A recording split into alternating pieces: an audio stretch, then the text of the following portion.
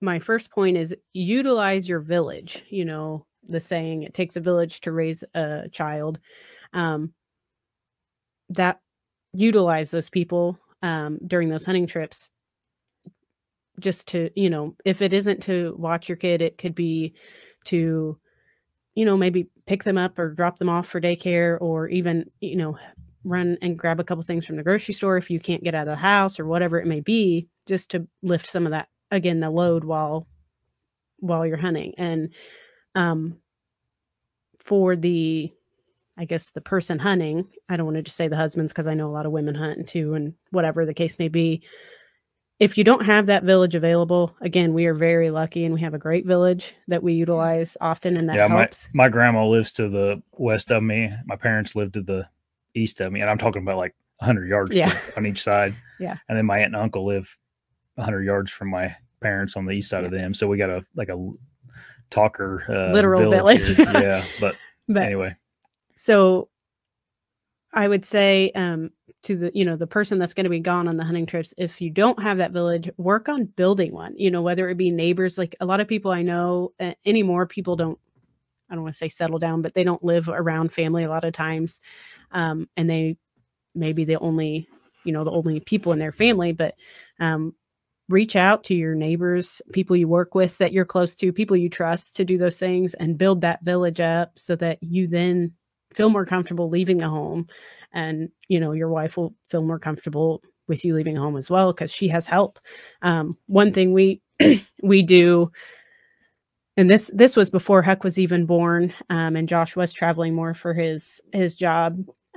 His grandma and I, we knew every time he was gone, one night that week was going to be pancake night, and we would have pancake dinners, and I would go over there and I would bring, I would do the pancakes, and she usually made eggs and sausage and stuff like that, and we'd have pancake night. Mm-hmm. And that just helped with me. Again, I knew what we were having for dinner one night, and it was, you know, helpful. And we've kept up with that since Huck has come, and that helps too, because then he can play over there while I'm, you know, I don't mind to cook it, but he has something to do. And it just gives some variation too, and gets you out of the house to do that kind of stuff too. And that, again, that kind of goes into, if you're going to be going on a hunting trip, help set up the childcare ahead of time. Yeah. Don't leave that on your partner to do it all. Again, like I said, I have a couple things throughout the week I like to do. I don't want to have to not do those while he's gone. So we try to find people to help, you know, watch Huck while I can go do those. So I can still get my, you know, especially the things I do, yoga and volleyball, they're very good outlets for when I, you know, you may feel a little overwhelmed or stressed, and just getting away with other adults is nice if you've been around a kid all day. So yeah. I don't like to give those things up if I don't have to. So he helps me, before he leaves, we make sure we have all of that stuff set up, and he will do a lot of that. So it's not all on me, you know. He's not burdening me with that because he chose to go on a hunting trip. He knows, like, hey, if I want to go, I need to make sure I line this up. And because we have that village, it is easier for us. But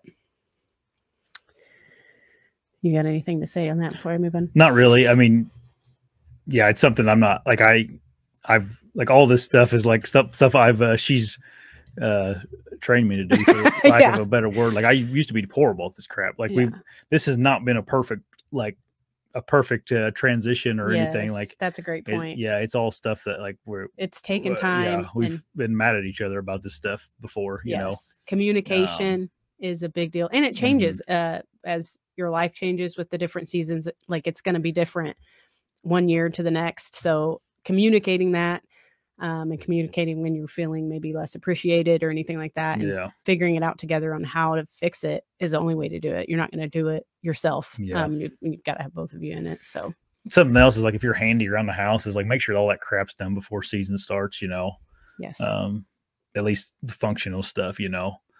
You know, if you got a wood stove or something, make sure you got plenty of wood for it. And if they don't do any of that extra little things, the yard's mowed and all that kind of stuff, chores that are hard for you know, your wife to do, make sure those are done before you start deer season if you can. Or if you're in the middle of a bathroom remodel, don't start it in September, you know. get all that stuff done beforehand. Yeah. Another big thing, again, that helps me because I don't know, not an alone person, I guess. When you're on hunting trips is check in whenever you can. So that may be text, that may be video call, it may be whatever, even like sending silly things on apps, whatever you may do, silly videos and things like that, just so they know you're thinking of them, but also just to put our mind at ease. I like to know, when if you're going long distance, whenever you stop for gas or something, just say, hey, I'm in wherever getting gas. And then, I may not be able to respond right then, but at least I see you did it. And even if you arrive at your destination and I'm going to be sleeping, still let me know so I can wake up. Yeah. And I think like some of this stuff probably seems like obvious, but like as some of us as men, like sometimes we don't even talk to anybody, like we don't worry about things like that as much. Or don't think about ourselves being like people wondering what we're doing or if we're okay. So just stuff to think about whenever you are on a trip or something to check in whenever you can. Because the worst case scenario will be the first thing to come to your wife's mind if she doesn't hear from you. I got to tell this story about a friend named Alan, which you guys won't know him. He's not on Facebook or anything. Matt knows who I'm talking about, but he's an adventure hunter to say the least. I've mentioned him on here before, but he's killed like 47 big game animals in the 50 states. He went to Alaska a number of years ago. And as he was getting on the boat to go wherever he was going, he dropped his phone in the water. And you have to know Alan a little bit to think, like, get this. But like, he just like, I don't need to talk to anybody anyway, and he just got on the boat and left. And he was there for 10 days. And I guess he got back to mainland or whatever you want to say. And got a phone and stuff, and I guess he turned it on, and he had like dozens of messages from his wife, and they progressively got louder and louder and meter. So don't do that. He admits that was probably not the best idea, but pretty funny. If you knew Alan, you'd be like, oh yeah, he would do that. But anyway.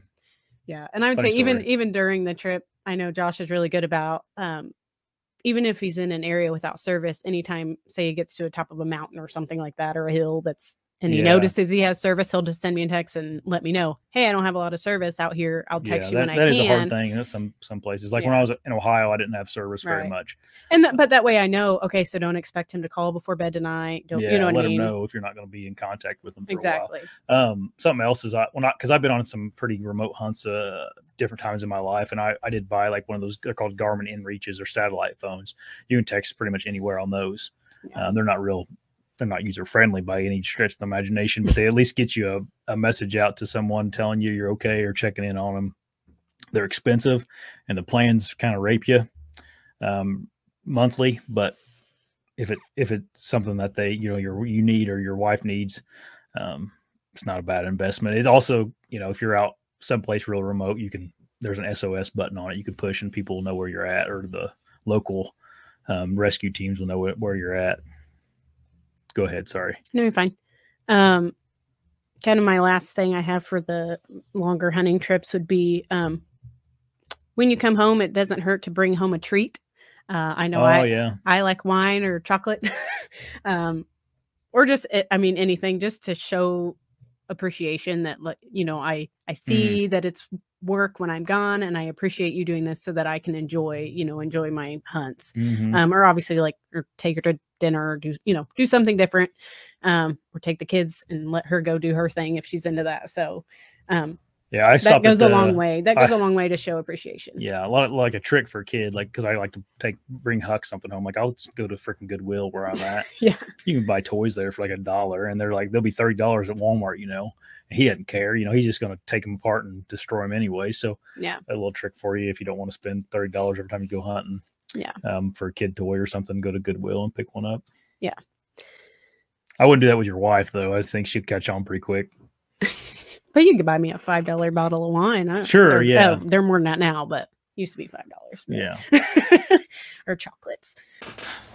Hey everybody, if you like the channel, make sure you subscribe right here. And if you like the clips, I got 2 more options for you. 2 options right here. Subscribe right here. See you guys.